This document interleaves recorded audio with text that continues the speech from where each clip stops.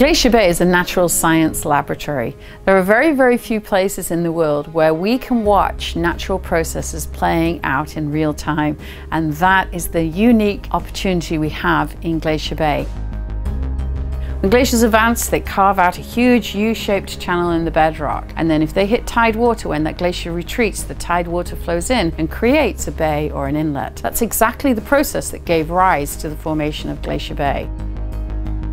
The Marjorie Glacier is the place in the park where you're most likely to see the process of calving. This is the process where ice falls from the face of the glacier into the water below. It's no doubt one of the most spectacular things to see.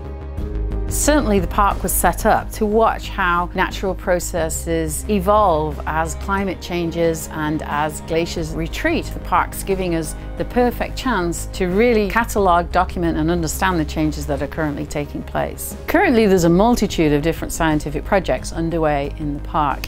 Scientists are studying everything from the geology of the park, the underwater soundscape of the park, the impact of tourism and visitor activity on different areas that are important to plants and animals. So the work that the scientists are doing in the park is truly making a very monumental contribution to our understanding of our changing world in Alaska today.